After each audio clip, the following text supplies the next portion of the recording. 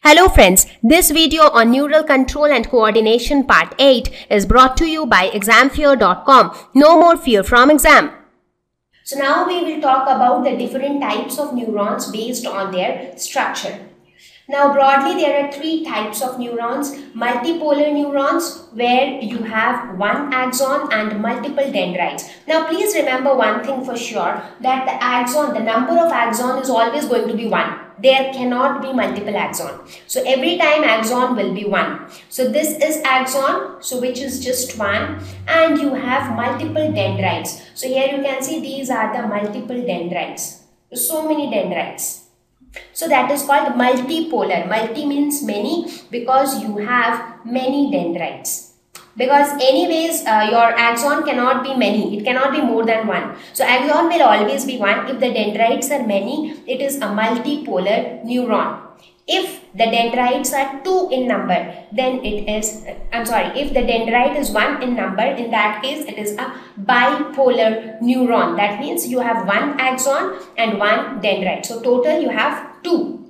So one axon and one dendrite. As I said, axon will always be 1, but here dendrite also is 1. So that is why you have bi means 2. And what is that 2? One axon plus one dendrite. So this is your axon on one side. Let us suppose this is axon on one side and this is your dendrite on the other side. So in this case, this was your cell body or cyton. In this case, this is your cell body or cyton. So from the cell body on one side you have the dendrites, on the other side you have the axon. So this is just one dendrite. Now see, each branch can then have more branches. Then the third one is unipolar neuron. So in unipolar neuron, you are obviously going to have one axon because that is fixed. But here in this case, initially you do not have any dendrites. That means this is your cell body or the cyton, and from the cell body you just have one axon which is so long, and on one end you have the axon endings, while on the other end it later gives rise to the dendrite. So you just have one single axon.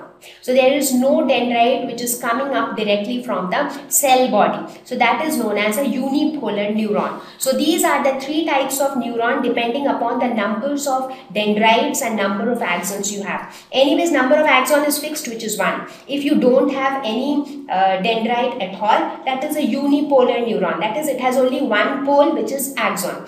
If it has one dendrite, that means it is a bipolar neuron because it has 2 poles, one axon and one dendrite. If it is a multipolar neuron, that means it has multiple dendrites and one axon. So many plus 1, that is many. So a multipolar neuron. Now in this lesson, when we will talk about neurons in general, we mostly consider a multipolar neuron. So that is the convention. So we'll take examples of multipolar neurons and we will try to understand the process of the electric impulse generation and conduction and transmission. So now that we have got a brief idea about the structure of the nerve cells, that is neuron, let us see how information detection and impulse conduction happen by neuron. So we will just see an overview here. We will understand the detail a little later.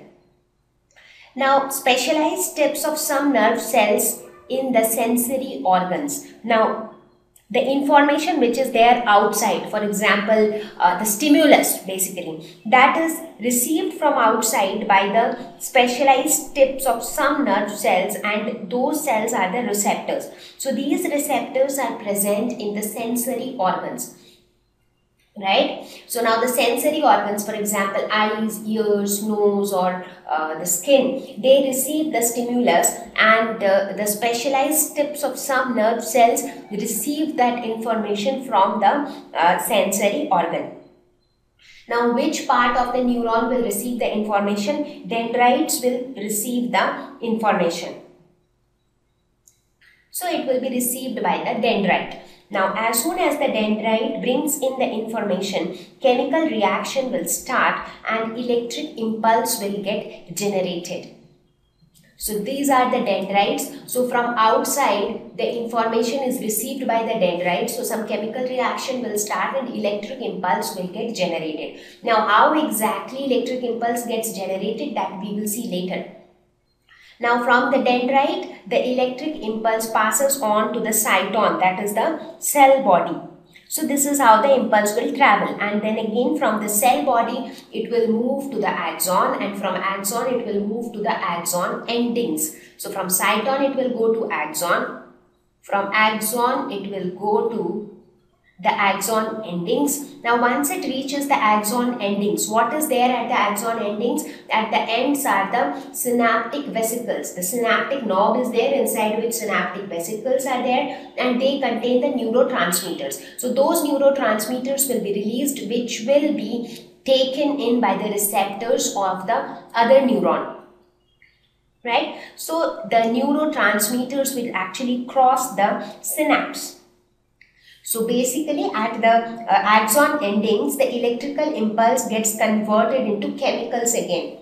Like that is how it happened here also in the dendrites. The chemical reaction started and electric impulse got generated. Again, when it reaches the axon endings, the electric impulse will get converted in the form of chemicals, that is neurotransmitters, and the neurotransmitter will cross the synapse and it will reach the cyton of the next neuron. So that is how it will reach another neuron. So this is how information is detected. Now some stimulus might be here.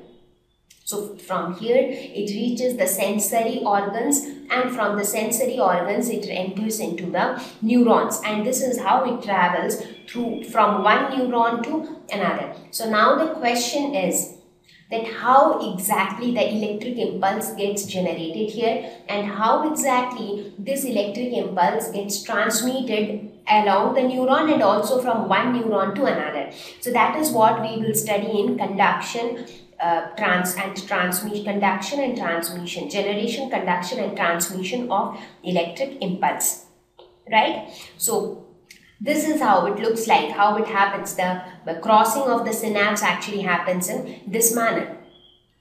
So we can say that the conduction of impulses is an electrochemical phenomena. Why electro? Because electrical impulses are transmitted here. So basically the information is carried in the form of electrical impulses. And why chemicals? Because the electrical impulses gets converted into chemicals, that is neurotransmitters, and with the help of these chemicals it is transmitted from one neuron to another. So inside one neuron the information travels in the form of electrical impulse.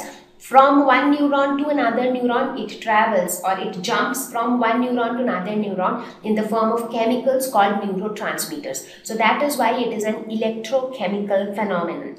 Now another important thing to be noted here is that inside the human body we have so many different types of cells. Please note that neurons and muscle cells are the only excitable cells in human body.